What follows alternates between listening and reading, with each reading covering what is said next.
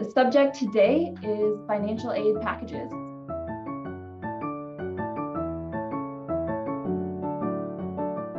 Specifically, how students can better decode and truly understand the financial aid award letters they receive from institutions where they applied and have been accepted. Last year, I was fortunate enough to attend the National College Attainment Network Conference in Atlanta, where I sat in on a demonstration by Moneythink, much like the one you're about to see. And it was electrifying, which I know sounds like a dramatization, but sincerely, it shifted my entire perspective. Some background, I have never had to sit with a student or 400 students individually to help them translate those letters that they get from colleges. And until that demonstration, it hadn't even occurred to me that the very good news, like financial aid award letter that students were receiving, could be a barrier to entry. Luckily, the moment I discovered that problem, Moneythink was there to share a solution. With that teaser of a tee-up, allow me to introduce to you today's presenters, John and Hannah. The floor is yours. Awesome. Thank you so much, Joan. It's great to be here. Thanks everybody for joining. I wanted to actually kind of just start off by introducing myself and my colleague. So my name is Hannah Smith. I oversee our partnerships work here at Moneythink. And my background's in school counseling. So I come to this work of supporting advisors and counselors through that lens. And John, I'll hand it off to you to introduce yourself too. Hey everyone, my name is John Tamrat. I've been financial coach working with students directly and now supporting the advisors and programs looking to utilize our tools. Awesome. So today we have a couple of little like icebreaker things we'll do throughout. We're going to kind of overview who we are at Moneythink and the work that we're doing. We'll talk a little bit more to Joan's point about this kind of problem that we're trying to solve with DecidED, which is around college affordability. In many ways, I know that we're preaching to the choir here because y'all are steeping in this day to day. But we do want to kind of highlight some of the problems that we've found in our coaching work and then how we've come up with the solution DecidED to solve some of those. And we'll talk about DecidED. So John's going to do a demo of both the student and the advisor side. We'll talk about how you can get your account set up. And then of course, throughout and at certain points, we'll pause for questions, but encourage you to use the chat. We'll elevate some of those questions for the whole group where we think those are applicable. And then we might just end up chatting with you on the side to answer those if they're kind of very specific. But feel free to use the chat throughout to ask questions, and then we'll make sure to pause and elevate those questions as well. So I wanted to talk a little bit about who we are at Moneythink. Moneythink is the organization that essentially manages DecidED, which is the tool that we run. So Moneythink is essentially a college access and success nonprofit that's been around for about 15 years. So we started in 2008 doing really direct coaching work on the ground with students around financial aid, around college affordability, and these themes that we'll talk about today. So that work on the ground for almost 10 or 11 years informed the development of our product DecidED, which is a free tool for students to search for colleges and compare financial aid award letters. So we've been really focused on this question of how to bring those kinds of discussions to scale, and DecidED we built almost 4 years ago. And that tool, both for students and advisors, is our way of bringing that work to scale around affordability and financial literacy for high school students. So I just wanted to ask a quick icebreaker in the chat. How comfortable are you with supporting students through the financial aid process? So you can say 1 for not at all, 2 for somewhat. I've been doing this work a little bit, or I'm somewhat new, but I'm getting my feet wet. And then 3 is very. So this would be somebody who's been doing this work for many years and feels really confident talking students through the financial aid process. Okay, awesome. Thanks y'all for engaging in this way. I appreciate it. So I see a lot of 2 to 3 range, some 2.5s. I see a 1 in there. And then I see a 1-3 in there as well. So it seems like folks have some exposure to these themes of financial aid. There's a couple of folks on either end, but it seems like for the most part, the folks on the call have a little bit of exposure, but don't necessarily feel like an expert. So thank you so much for engaging. We'll do a couple of those out just to pulse check and get some interactivity. So, as you all know well, there's a lot of steps in the college journey. And I know that you're maybe, what are we, maybe, 1 quarter or 2, almost halfway there for your seniors that you're working with this year. But essentially, the college aid and financial aid applications happened in the fall. You all have that under your belt in many ways. And the next step is really about acceptances and award letters. So in the next couple of months, your students are going to start getting those award letters in. And this is really the bread and butter of the work that Moneythink is supporting. We encourage all families, students, and educators that are supporting students to really make thoughtful comparisons of those letters, because it can be pretty tempting to get something that's really exciting or to get a letter from your dream school and not look at all the offers that you have. But here at Moneythink, we really encourage students and the adults that are supporting them to look at each one of those letters to make sure that they're interpreting them and understanding what they say, because it can be kind of complicated, as we all know. And the next step would be to compare options and enroll. So we're really in between step 2 and 3 here, and this will be really where our work sits today and the discussion that we have. So the college affordability problem, I want to talk a little bit about this with y'all. Again, I know that you're steeping in this in many ways, but enrolling in a college with sustainable financial planning is really important. We all agree that completing a college degree pays off, but how to afford it, that question is challenging. And it's particularly challenging when students are navigating this process alone. So Moneythink has built all of our tools really aimed at first-gen and low-income students so that they have the resources that they need with the families and caregivers that are supporting them to make this really important decision. The other thing is that we know that these college attainment disparities, so who completes college, there's very big disparities in there, right? So for traditionally marginalized low income and first gen students, that likelihood is lower often. And a part of that is actual financial burden and debt. So, here at Moneythink, what we've found in our work is that there's a high chance of stopping out due to financial hardship, right? This is a lot of the data is talking about this. And this is in large part because college cost information is incredibly hard to get. It's sent to a portal, it's sent to your snail mail, it's sent to your Gmail maybe, but often it's pretty difficult to understand and compare. And then in many ways, some of these letters can be at times almost inherently misleading. So we'll talk a little bit about that in a minute. So one of the things that, one of the data points that's out there is that each year about 2 million students stop out due to financial hardship, and they carry about an average of $10,000 in debt. So imagine being a student who has $10,000 in debt, you still don't have a degree or credential to show for it, and you don't have that ability to enter the workforce at a family sustaining wage. It's something that's going to allow you to pay that off. So this is really the problem that we're aimed at solving here at Moneythink, is that students deserve the right to go to an affordable college, and they need really transparent, accurate, timely information to be able to do that and make that decision effectively. So, research shows that 70% of students who do stop out are citing those financial reasons. And we know that, counselors and advisors are on the front lines, right? Like y'all have unrealistic caseloads. You have students with varied needs, right? Especially right now with the way that mental health and COVID and all of the things that young adolescents are up against. So we know that those caseloads can make it incredibly challenging to meet every one of your students' needs, and that y'all are doing amazing work with often pretty limited resources in the public school system. So I think one of the things that we've noticed here is that, it can be really hard to reach all of those students, and it can be really hard for those students to get the resources they need. So at DecidED, at Moneythink, we really are focused on building ed tech tools that kind of grow your ability to meet more students' need with the same amount of time that you have in a quicker way. So the big crux of our work focuses on the financial aid award letter. So as we talked about before, financial aid information and cost information in general is highly layered, super complicated. One of the things that we've found in our data and other folks have found in their data is that about 30% of awards don't include any cost. So that means that a student could get a letter saying, you're getting $20,000 in grants and scholarships, but without knowing that the school is actually going to cost them over $50,000. How useful is that, right? And many letters aren't actually including any cost information, which is not in line with the best practices that the federal government has put out. The other thing is that 70% of letters that students are receiving are grouping all aid together. So they're essentially not explaining the difference between that free money through grants and scholarships and the money that students have to pay back through loans and work study.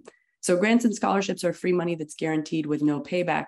Loans and work study are not guaranteed. They often have contingencies based on a placement and high variable interest rates.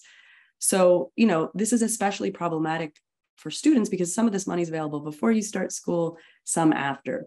So we know that for many folks on the ground who are learning financial aid through the work experience that you're having, there's really no clear delineation of a lot of this data, and it's really hard to access and know which sources to trust.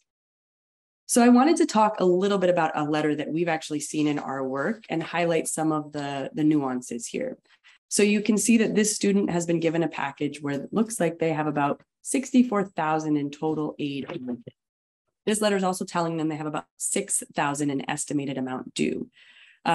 So presenting this total aid awarded as aid, right, is incredibly misleading just right off the bat. A large bulk of this aid awarded is actually unsubsidized student loans and Parent Plus loans. So it's not telling the student actually about $40,000 of this you and your parents are going to have to pay back at very high interest rates that start the second that you start college. The other thing is that this letter is also bucketing certain things in very confusing ways. So you can see that the federal student loans that they've got outlined here, they're never totaling costs. You can see that this includes almost $40,000 worth of loans. And you can also see that the estimated amount due leaves out really important costs that are non-negotiable, such as housing and just personal expenses. So this letter is making it seem like to the student, you're only going to owe $6,000, but assuming that the student won't need to have any housing costs, which every student has a housing cost and a personal expense cost for life budget, no matter where they're living. So $28,000 of this is truly covered in grants and scholarships, which leaves a gap of about $35,000. So this is the decision, this is the information that this student needs, right? There's a gap of $35,000 here. If you attend and accept this package, you'll be on the line and your parents will be on the line for paying that back. So this is a letter that students are actually receiving right now. And this is really some of the problem that we're trying to solve with DecidED, where we're giving students information in transparent ways that allows them to compare these confusing offer letters, apples to apples, put them side by side, and really have a clear sense of that free money versus that money that they'll have to pay back. So I wanted to pause, and I saw Kelly, thank you for your comment. It is so wrong. I mean, this is one that's particularly glaring, but this is actually pretty common, this aid being awarded in this way. And I think for many students, especially first-gen students, it can be really intimidating to know how to pull this all apart. Some of these shocking things that we're finding is really what drives our mission and our work, right? Because we work directly with students, and through our financial literacy, that was the main question that was coming up is, how do we afford college? And then the confusion that students go through. As you'll see in the visual, part of what we've built in is to also make sure that it communicates to the student. We'll get more into that. And I just want to quickly just define college affordability, right? Through our years of working with students directly, we want to make sure that we're providing transparent information around one of the biggest financial decisions students and families will need to make, right? And the previous offer letter we reviewed together highlighted those difficulties that students have to review and have competencies in, right? Not even that, they have to have competencies into deciphering the award letter from all the colleges, and the different formats, the languages that they're using, the structures that are different across these colleges. So at Moneythink, to help support this, we've came up with our own methodology that was also steeped within the best practices in the space to define what is that gap that we're talking about that makes it affordable, that can be feasible for students and families, especially when we're thinking about first gen or low income students. So within that gap, we include what Hannah just mentioned, making sure that your coverage includes the tuition, the direct costs, and direct costs is including your housing and your meals. So to be flagged as an affordable, a student should be able to cover any of the remaining costs outside of after you reduce the gift aid, so all the free money and the grants and scholarships been paid, the remaining gap should be less than $7,500. With that $7,500, the student is able to plan to cover that gap by taking no more than the $5,500 in federal subsidized and unsub loans and working 10 hours or less during the school year. So that $5,500 is our threshold where we're suggesting students don't go over. Obviously, we want to make sure we encourage students to take less and as less as they can. That threshold also means that is what they can access on their own. Anything additional, usually that means that they have to apply for more, they have to have credit scores, they have to have parents taking out loans, and that's not something that's viable for all of our students and all of our families in their circumstances. So we consider a school with the gap of between $7,500 and $11,500 somewhat affordable, as it will be breaking one of our recommendations and guidance. So again, based on everyone's financial circumstance, these numbers could look a little different, but this is our general recommendation to make sure that you're taking on an affordable amount of debt that is not going to take you into crippling debt, right?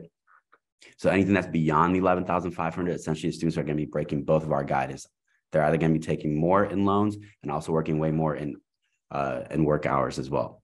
So taking large amounts of loans, we already know that it's risky due to having high monthly payments when paying them back. It also raises the risk of defaulting, which we've seen happen in the previous years as well. And then working over 20 plus hours, which we know some of our students are doing, also has detrimental impact to their success in the classroom, could lead to them stopping out because they're working to live. And then on top of that, they're not being in the classroom successful. Also, what most students don't recognize and some of our families don't understand is that if you're working 20 plus hours, 30 plus hours, you're also missing a lot of the intangibles that college offers you, right? So it's not only the academics, but also the networking that you can get within that, connecting with your professors, getting your internships that you need to jumpstart your career. All that kind of goes out the window if you're always working 20 to 30 hours and just making it in time to sit in a class. So now saying that, what is an affordable college? So an affordable college can vary enormously, right? So we can define the thresholds, but there's no easy way for students and families to differentiate between the affordable quality colleges versus the expensive schools with poor outcomes. To have a holistic approach in identifying the high quality affordable colleges, each student will need to make sure to compare the financial aid offers from the schools that have sent up to them, along with the important fit factors that considers graduation rates, earning potentials, diversity, and programs offered, as all these things are the intangibles that will determine the success of the student, but also how comfortable are they going to be on that campus to thrive. In the end, the goal is to find the right school that matches the needs of the student with affordability in mind, as similar students who may be applying to that same college may end up getting different financial aid offers. And I've seen this with a lot of students as well, who will assume, I know a friend that went to that college, they got good amount of money, so I will automatically get that. That's not always the case. So we want to make sure we're making our students and families just more savvy consumers of education, understanding, and really making sure they're looking and comparing at all the things to make sure that they're finding the right fit for them. And that might end up not being the dream school they first thought they wanted to go to as well. So a lot of this findings that we just went through, our beginnings and what we've developed within DecidED is really just introduce you to this tool, which is a free tool for students and for the advisors who are supporting them. And the goal for us as a mission-oriented organization is to provide that equity in the information and transparency. So DecidED for students, what does it do at a high level before we get into the actual demo? DecidED for students helps students compare their colleges, confirm their costs, and then choose confidently. They can do this by early in their process in the fall. They can search, filter, compare, order their college list. So we have some juniors also on our platform who are exploring and thinking about this, but it really kicks into gear once they get their acceptances, when they're able to upload the financial award letters for automatic translation and see the affordability ratings. Then from there, they're able to review and compare the award letters across all of their options, see the estimated net cost and affordability before confirming their enrollment status. And a lot of the design that we've committed to is really from feedback from students. So it's not necessarily that you as advisors are not always going through and talking with students about all these numbers, but it's how they're seeing and interpreting the information, which we'll tell you from our partner feedback as well. So a lot of it is just making sure the information is easily digestible and understandable to the students so they can make those choices confidently. And then for the advisor side, it's an accompanying web app as well that allows you to have more holistic enrollment decision support with affordability in mind. So then that way you can review your student progress, the colleges they've added, the award letters they've uploaded, the financial aid results that they're getting, and then also communicate with them and download reports so then you can have more analysis for your programming years as well. Okay. So, John, we have a question from Natalie. Do you have a written list of your guidelines? So I think Natalie, maybe like the methodology I'm thinking. Speak to I think Natalie, I believe that means kind of like the guidelines for affordability, sort of how we've bucketed out those rankings. John, do you want to speak a little bit to how we designed that methodology and the cutoffs? Yeah, so a lot of that is also used from US Buyers research that they've done in the past within thresholds. Within that, we've done our own version to make it a little more conservative, but all that also is going to be on our website in the FAQs to showcase that. But the methodology is coming from the research within the space, and the conservative part that we put in is we're not including certain things where it's putting more of an onus on the student family. So we're just making it more rigid. It's what is that the student is able to afford by themselves? What are the resources they can attain and utilize to afford college? So anything beyond that they can get support from family or others, it's going to help support them to pay those education. But what can they do on their own? That's a safe amount. We also use within our statistics the labor information from national databases to make sure that the earning potentials match up with what decisions students are making within the platform based on affordability factors. Thank you. Great question. Okay, I will get into our web app now. All right, so again, this is on our website, DecidED.org. Students and advisors can come here to create their free account. I'm going to jump into the student account to showcase what students will first see. So once they create their account, all they need is their email and name to get started.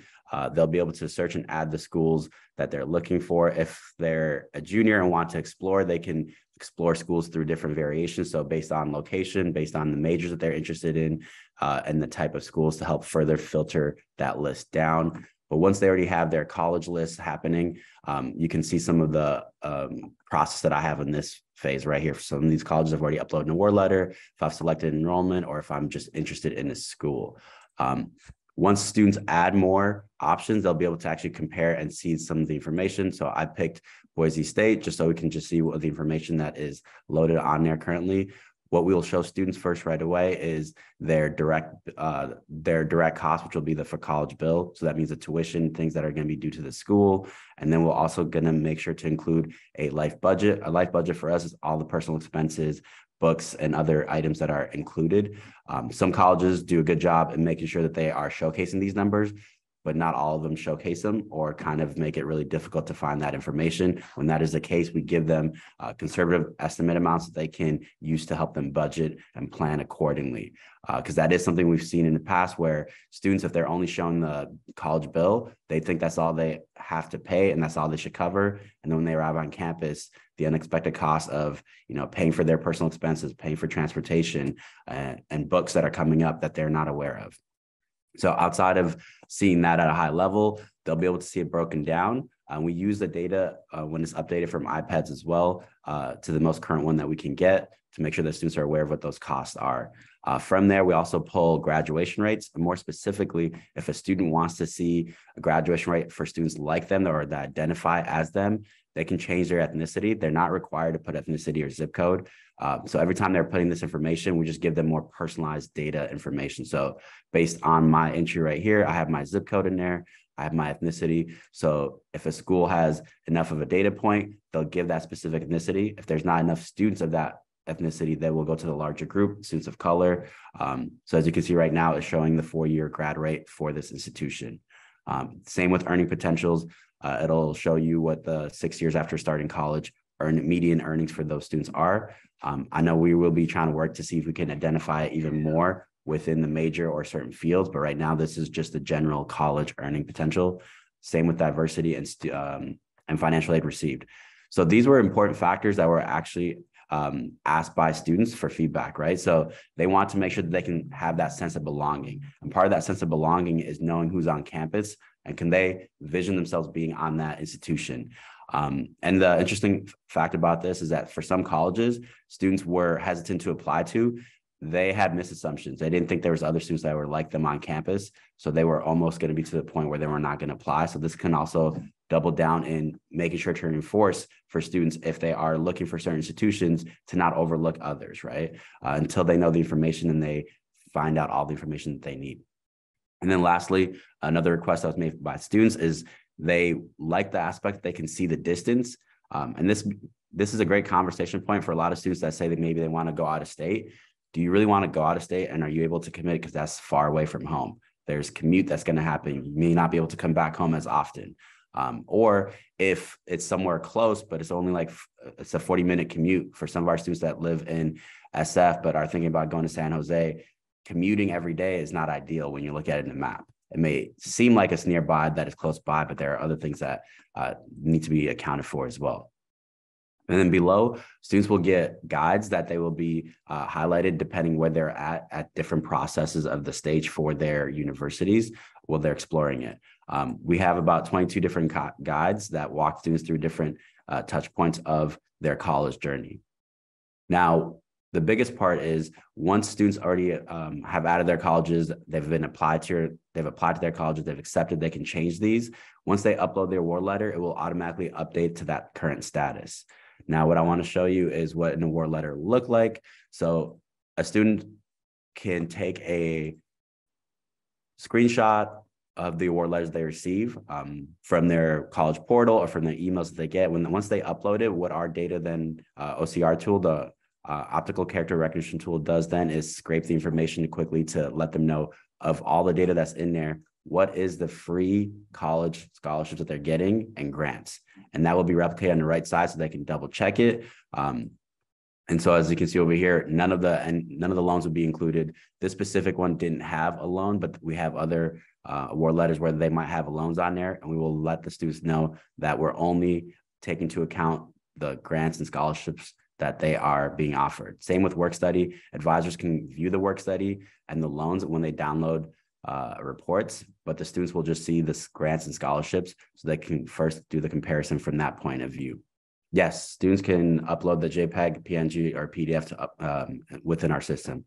So those would be the preferred formats. We've had students sometimes take a screenshot with their phone of the screen. Sometimes our system will recognize that and work it, but it's ideal for them to just do it with JPEG or a PNG so that the data can work more seamlessly. And if they do it in that format, usually it can run between 5 seconds to 10 seconds max to get the information. For most schools and most formats that we cover, that's how long it takes. If for some reason it's a brand new format or maybe a written out type of award letter that's been uploaded, that's where we may have to have one of our own people review it and make sure that the data is correct and then train our system to try and recognize that format moving forward. Any other questions for John before we keep it moving here and show you some other elements? Raise your hand and then we can, yep. Yeah, hey, I've got a student that's going to be receiving in-state tuition from an out-of-state university. How do they report that in this situation or on DecidED? Great question. So if they know for sure that it's full in-state tuition, because sometimes I know it's reduced, which is a little different. The reduced one will be a little bit harder. But if it's in-state tuition, what I would suggest for them to do is if they can go in here and they can edit their zip code, we'll match up the in-state tuition costs. Thank you.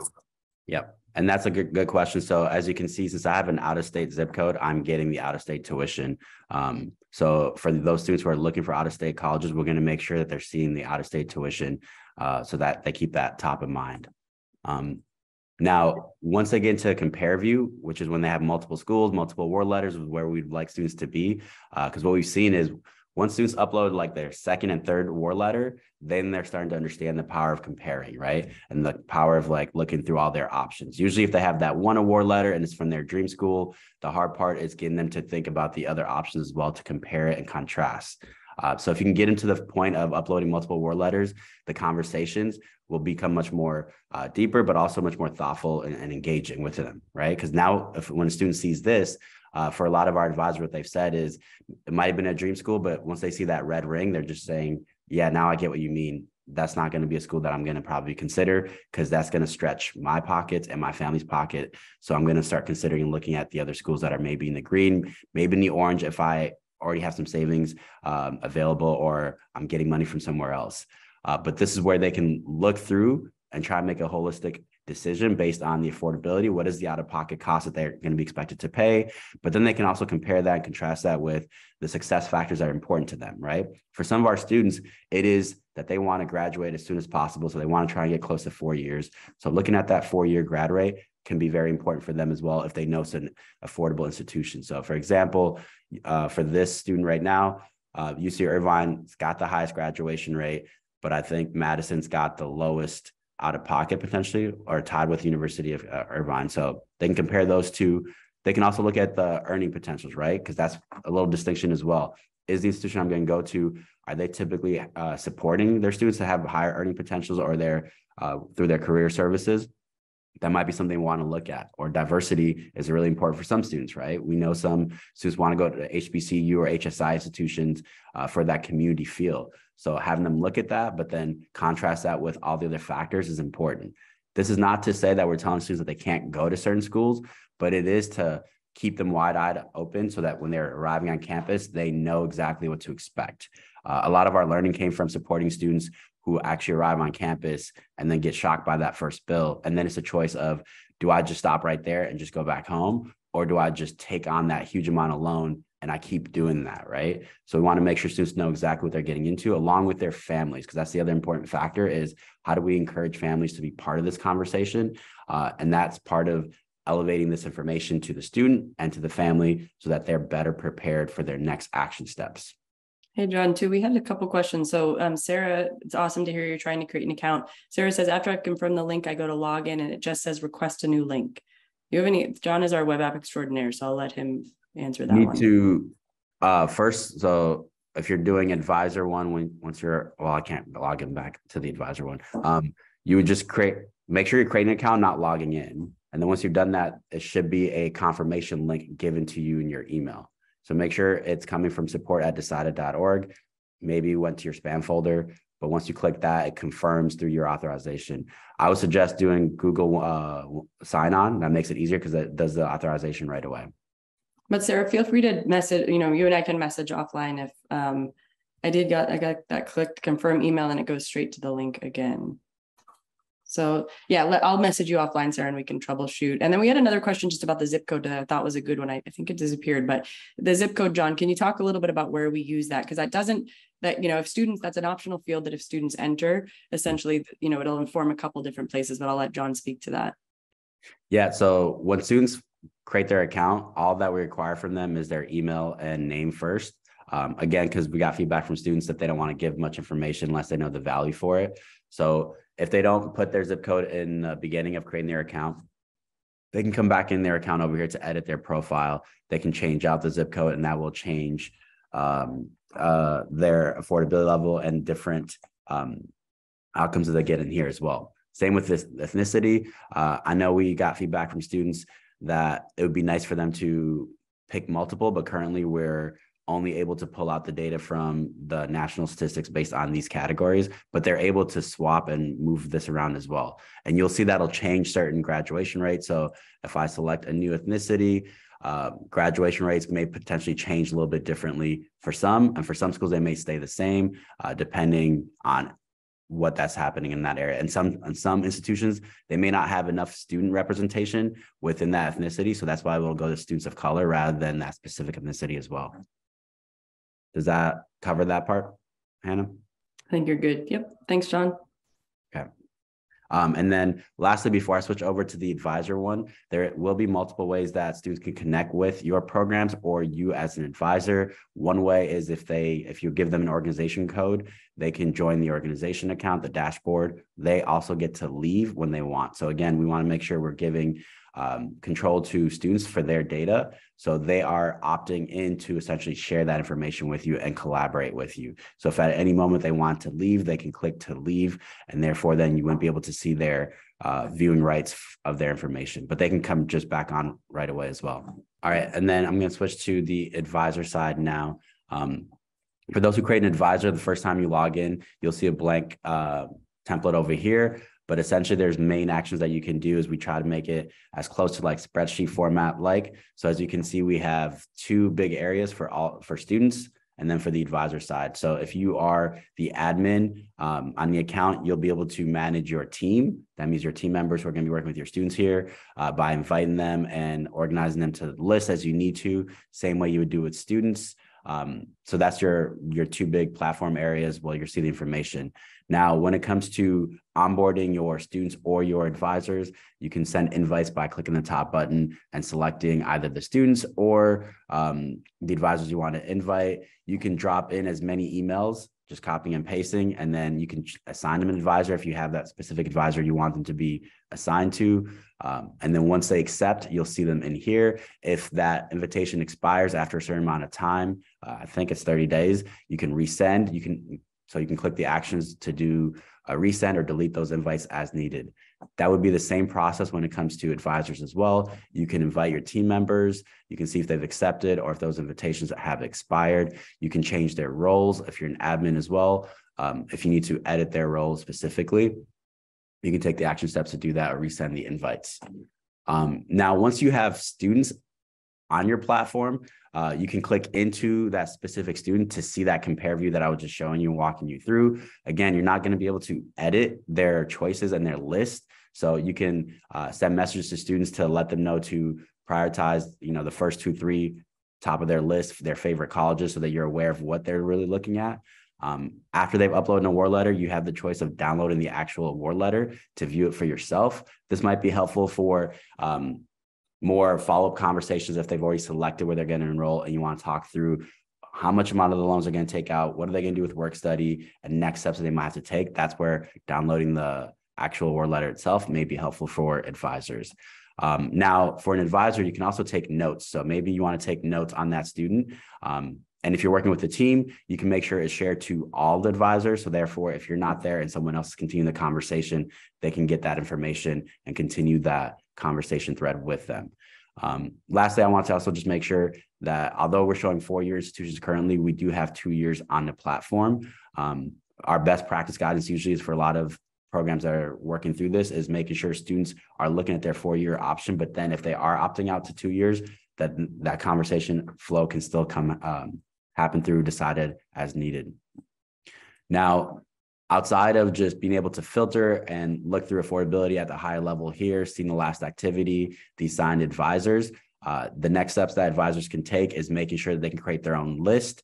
So if I'm an advisor and I want to only look at these students, I can create a list with those students. So maybe if you're an institution at a high school that's got 400 students and there's 5 of you, each of you is taking a caseload of 100, you can create your own list off of that. Or you can send messages. So you want to send a message to all your students, you can select them all, send a notification, let them know to go check for their award letters or specifically those students as needed. Or maybe you want to just export the data. So you can select all the students' data that you want to export for your own review and your team's review. Now, when you're creating lists, you can create a list that is just for yourself. So that means no one else sees it other than you. Or you can share it with specific team members or share it with your whole organization. What that will look like is if it's for yourself, these are my current list that's just viewable to me versus shared list, whether I created or my team member created, the whole organization can see that as well. So John, we have a question from Carrie, a really good question, and I'm going to just kind of give you a minute to read through it, but I'm curious your perspective on this. So Carrie uploaded a letter from the U of Wisconsin. It says, the app is saying that there's a different cost for tuition and meals, right? So then Carrie noted that at the end we say this is an estimate for the actual 2021 school year. So can you talk a little bit about the difference between the cost on the letter versus the cost that we're showing in DecidED? Yeah, so the cost that we're going to show from DecidED, where we've pulled from the iPad's data, that's to get to the comparison part, right? So the biggest component right now is looking at the choices you're going to make. So the average cost of the room and board, those will vary. So it depends what the student does. So within that, we actually have more of our guides that talk about that, at how to think through. Let me pull up our guides so that we can see it. How to think through about your college bill or your life budget. Those get more detailed. And so we really want to just focus on students looking at the big number at the start, because it can get overwhelming looking at all the options that the schools are going to give you in your single, your quad, your triple rooms, and then your meal plans to try and figure out the exact number. So it's more of what is the general gap that you need to look at so you can compare, make your choices. Then you get to the more of the financial planning for the specific institutions that you're going to go into.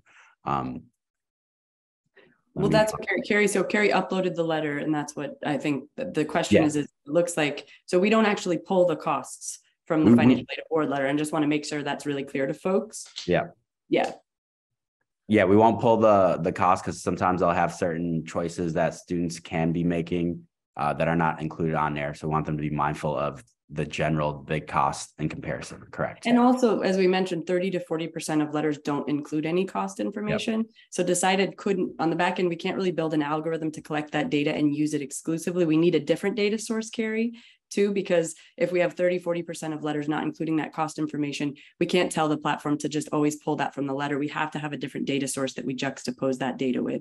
So that's why we use the iPad's data from that school year just prior. So it's a slightly imperfect method, but again, it really is about understanding that difference between the free money and the money that students will have to pay back. So that estimate typically provides a good grain size for that kind of comparison. But feel free to ping me on the side or email, and we're happy to dig in deeper and kind of make sure that question is answered. But it's a very good example.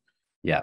With that note, though, I will just say that I believe our data team is looking to, when we look at the data, we still take that information, and the hope is down the road is if it's viable enough where we can update it But right now it's just so inconsistent with not all schools showing that in their award letters that we don't take that route. But it is information we are watching and just seeing how often they're changing. Any other questions on the dashboard before I go back to the slide deck?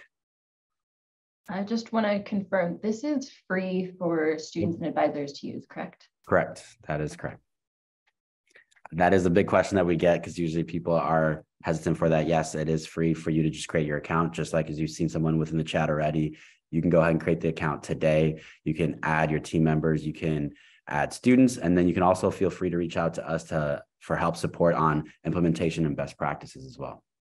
Yeah, I also wanted to highlight, so, the tool itself is free, but we also do provide free training. So if you feel like I have a group of counselors at my school and I want to get them onboarded into this, John and I would be happy to talk after the session. Feel free to email us. We're happy to set up a more deep dive training. This is like very high level, and I know we have about 14 minutes left. So I know it's not going to feel like you're able to digest it. Sarah, thank you so much for sending some of those follow-up resources in the chat. We do have an onboarding toolkit for advisors, and then some more details on how to get your students on. But if you need more support, we're happy to provide that and give your team a deeper dive into this training so that we can really contextualize it with your students and educators. All right, just to get us moving to the next part of it, just wanted to give you some testimonials of what use case DecidED has been for students. So for a lot of our students, they're telling us, knowing how much aid you're getting, how much you're paying, and how affordable it's going to be, it is relieving for a lot of them because there's a lot of stress that's built up, right? You're going through this hard process of applying for colleges, not knowing if it's going to be affordable or not, and then getting the validation of like, yes, I can make this work is relieving for a lot of our students. So yeah, just wanted to highlight that aspect. And then just from a high overview, couple of things that students can be doing if you want to use this tool as part of your work process through their college journey is, especially if it's juniors or their senior year coming up, they can be researching and exploring those information that we provide within the platform. From there, they can start tracking their progress and you'll be able to see them and their trajectory, right? From adding colleges to applying to then getting accepted, uploading, and then enrolling. They can then finally get to the aspect of once they've uploaded their award letters, really comparing their options with all the information right in front of them from the financial side, but also some of those fit factors that we were pointing out within the tool. And then the guides are there to help them dig a little bit deeper and get a little more contextual information based on their choices that they're at in that point. So some of the guides will reference also for a lot of our students that you need to be aware of health insurance fees that colleges put on for you, right? So for some families, it may mean that you can actually fill a waiver, and that's $2,000 in savings right there. For some students, if you select your housing early and you get the quad, you're going to save an additional $1,000 to $2,000 instead of the single dormitory. So there's a lot of little hidden costs that are also that students need to be mindful, and we can cover that more within the guides. And so again, some of those guides categories will be cost of attendance. So looking at housing, tuition, those costs, and then types of financial aid that students need to be aware of. So getting ready for their admission essay to financial aid, FAFSA, things they need to know about scholarships, especially if they're going to be in states where there's scholarship displacement. How do they go around that? Thinking about that as well. Work study and working on campus, as well as having communication with their family about money, which is an important topic, right? So that everyone's aware of what is expected and what they will receive, and making sure they can afford the institutions they select. And then again, around affordability and fit, that can be around the campus environment. So that sense of belonging through diversity, the graduation rate through success rate as well, and then navigating the process. Some of our students will be flagged for verifications, making sure they know what they need to do, the action steps they need to take, finding their financial award letter. And then more importantly, for some of our students, knowing that they can appeal financial aid. Not a lot of our families know that, right? So there's different reasons why they should appeal for more money. And we kind of talk through that process, but also give them a reference to Swift Student, which helps them set up templates of what they can send to their financial aid office to start that process as well. And then finally, too, within the guides, it's really just talking about loans, the variety of loans, which ones we recommend, which ones we are recommending students avoid. So we are telling students to avoid the private loans and really try and stick to the federal sub and unsub loans as much as they can. And then also gauging how much is too much loan, because we know that some of our students that go to STEM related fields will have higher earning potential. So that may look a little different for them, especially if they have to take 5 years to do an engineering program. And then there's also the ultimate guide to loans that can be really useful to your parents and caregivers as you're thinking through this, or advisors who want to learn a little more on that perspective. Want to open it out to some Q&A now. Feel free to unmute yourself or just throw in the chat or the Q&A any questions that are coming up.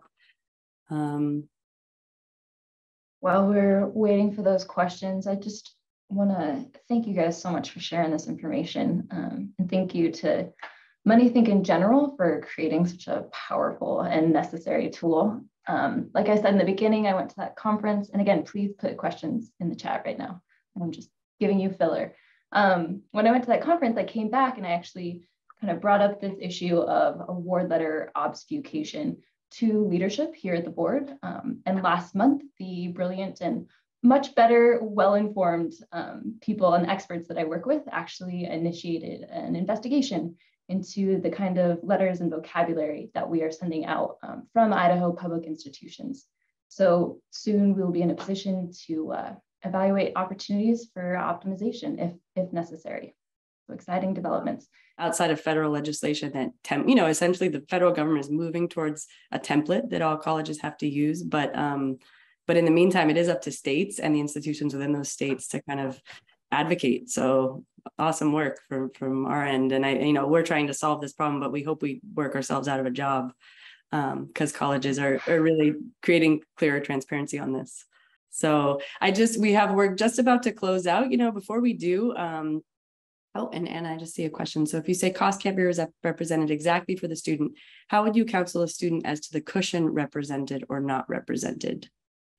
That is a good question. John, I'm curious your thoughts on this one. Is that the life budget, Anna? I want to make sure that I'm tracking the question. And thank you. I don't mean to put you on the spot, but would love your thoughts. You just said that cost can't be represented exactly based on what you're receiving from the universities. So obviously the number represented on DecidED has some grace. Mm-hmm. So you'd have to counsel the student to say, this could be $500 difference, or this could be, like you said, the quad versus the single. Yep. They're trying to make a decision from this tool, but it's obviously not an exact science. So it's trying to figure out how much grace there is, Yeah. in their bottom line. Yeah, great question. So part of the way we do the numbers is to give them more of a conservative estimate, meaning that if they're budgeting close to what we're already giving them, they can fly underneath it. So a lot of what we've seen with students, I think it was one of the slides coming up further, is actually because they are looking at the closer budget that we're giving them, they end up going to school and then they're reading the guides about how they can cut costs in their personal expenses and textbooks and other areas. And they come back and telling us, actually, I over budgeted, so I had enough left. It was less stressful for me. So that's kind of where we want to get to. We don't want to try and pigeonhole it where it's every dollar that if you're on there, that's the only way you make it, but more of if you can get to this higher threshold and you have budgeted for that, there's a wiggle room going down. And that's where our guides come in. Like your personal expenses, you can reduce that. For myself, first year college, when I went in there, I spent $1,200 first semester on books. I didn't know any better. I bought the new books. So by the end of the year, I spent $2,000 plus on books. My classmates next to me spent $200. That's a huge saving that I didn't know I could have done. But yeah, so those are some of the examples, but a lot of that is the conversations that advisors will have. Some of it can be guided through our guides as talking points. But yeah, and then others will be the decisions they make in their quads. Again, some of those are still covered in our guides. So that's more of a deeper dive once they're in that phase. Perfect. Especially for the first gen and the low incomes, it's like every dollar matters, yep. But it's really a critical conversation. Yeah, 100%. Thank you. A really good question. John, I think because of the time, let's move on. We're going to talk a little bit about some of our partner data. We just wanted to close out with a partner spotlight of some folks that are using the tool at College Track Sacramento. So one of the, a couple of the things that they've highlighted there is this early and often student access. So they used to have a lot of spreadsheets. They used to have a lot of different systems that they use. They're now using this tool to do all of the exploration piece and then all of the enrollment decision comparison piece. So they're using it as a college discovery tool in addition to that affordability tool. And they're utilizing it with actually 9th, 10th, and 11th grade students so that they can actually kind of see some of their shifting college interests and priorities over the years. And then, in many ways, they're using the advisor dashboard in juxtaposition with the student-facing side. And this is giving them some really meaty data to work with. So I know that you all have different reporting metrics, whether that's for the state, for school leadership, for your own just goal setting, and for your own progress with certain students, right? So some of the data that you can get, this is some of the example data that College Track Sacramento is able to get. They're able to see the kinds of packages their students are getting, right? They're working with, I think, about 30 students across this cohort. So they're able to see how many of those students are getting the federal subsidized loan, what those average amounts are, what certain grants are. They're working with, they can also see state grants and institutional grants. So it gives you a really interesting aggregate snapshot of some of those different packages, and it helps you tell a more complete story. It also helps you identify which students you need to have an intervention with now. So by looking at the aggregate, you can drill down to that student level in the dashboard, pull those reports, see which students are, for example, favoriting not affordable colleges. It allows you in, March or April to pull those students in and say, it looks like you favorited this school, but you have a full ride over here. Let's talk about it. So I just wanted to highlight some of the data, that we have available. And I think, the other thing that we've heard is that this has allowed them to move from spreadsheets and calculators to colors and circles and things that students really, really connect with. So all of our tools are built with students in mind, and that visual piece is a really key piece of some of the feedback that we've gotten.